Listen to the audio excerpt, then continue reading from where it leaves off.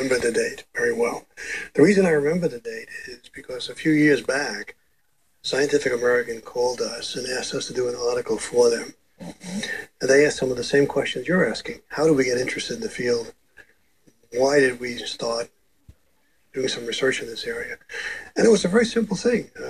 In the 1960s and late 50s, everyone was interested in calcium. They're still interested in calcium today. Calcium's the big thing. And we wondered, why didn't anyone look at magnesium? Magnesium's in the blood. It's a very important element. It regulates more than 325 biochemical reactions in the body, more than any mineral. Calcium doesn't regulate more than 60 or 75 reactions. So we were intrigued, and we were interested in blood vessels. That's been a major interest in cardiac cells as well.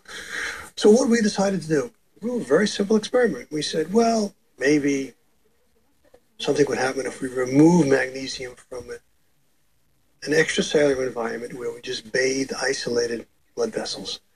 Take blood vessels out from various animals. At that time, we didn't do any human studies. They came later. And we assumed that when we took magnesium away, not much was going to happen. But lo and behold, a surprising thing took place. The blood vessels started to spontaneously contract. Oh, wow.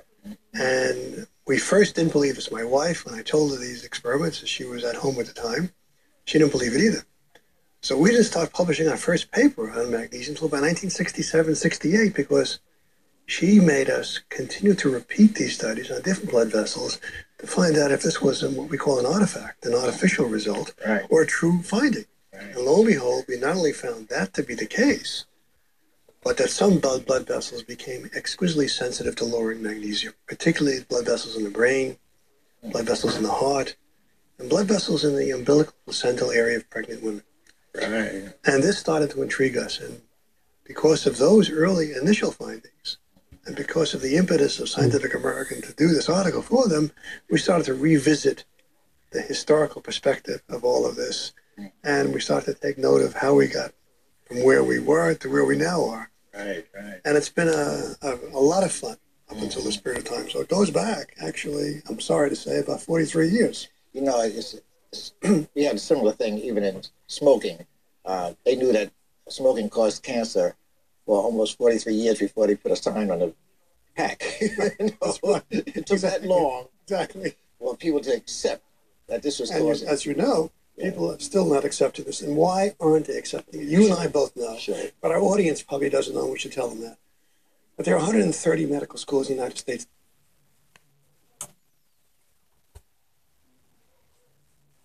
Some experience and coursework in nutrition. The other 110 do not. So, what do we have today? We have a patient going to see his physician, usually his internist or his family physician, and he or she asks his doctor, what should I take in terms of my diet? I read the Atkins diet, I read this diet, I read a Dean Ornish diet. What do you recommend? And unfortunately, most physicians today are in the dark. They don't really know how to advise patients on what to take. And this is the major problem that we're confronted with, education. Our physicians today are not being educated properly. They have no coursework to speak of in nutrition. So as a consequence, they have no one to go to. And the second problem is, as you well know, magnesium's been around for thousands of years, tens of thousands of years. Our planet has a tremendous amount of magnesium on the Earth's crust, right? Magnesium silicates.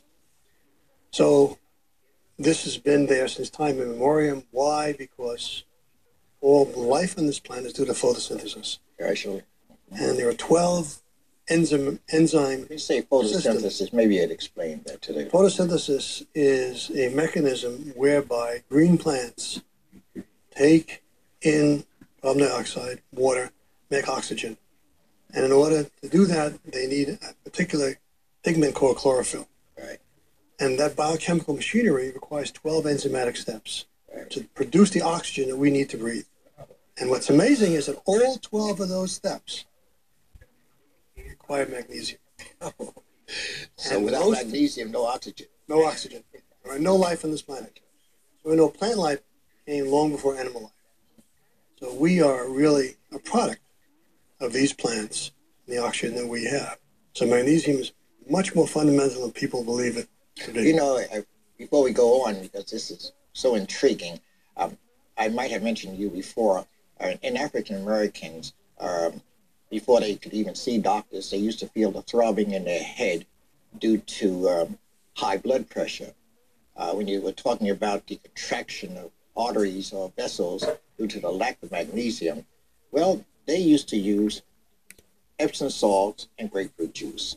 Well, drinking that, just drinking, Epsom salts is magnesium sulfate. Just drinking the magnesium in the form of Epsom salts, which I'm not saying they should do today, with all the excellent medications we do have, the fact is that their blood pressure would come down because they would feel the results of their blood pressure coming down from just the head, not even taking a blood pressure.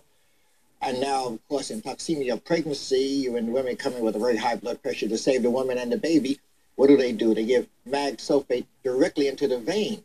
Correct. And so here, for I don't know how many, maybe 100 years, here we were using Epsom salt, not realizing it was the magnesium that was causing dilatation of the blood vessels instead of constriction, so the blood pressure would come down. That's correct. You know, so this shows you how folklore medicine, just by experimentation of folklore medicine, comes right up into today's world. Well, as you know, in England, Epsom salts comes from Epsom Downs. It was discovered there, basically. And people go there still today for those baths. And when they immerse themselves in those baths, like they do in the Dead Sea, for example, which is high concentration of magnesium sulfate, yes, right, the body starts feeling not only warm, but totally relaxed. Oh, yes. So magnesium not only acts on blood vessels all over the body, but it has tremendous soothing abilities on the brain. Yes. And on the central nervous system as well. And it modulates the neurotransmitters that control all nervous activity. And when you have enough magnesium, you are feeling more relaxed. Oh, yes. So today, as you know, people become depressed and take a lot of antidepressants. Oh, yes. And there's a big marketplace for antidepressants. Sure.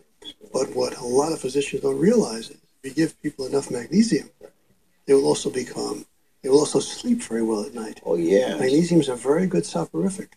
So it has wonderful properties. And people who are insomniacs can take magnesium. If they take enough of it, they will be relaxed. Their whole body will feel relaxed.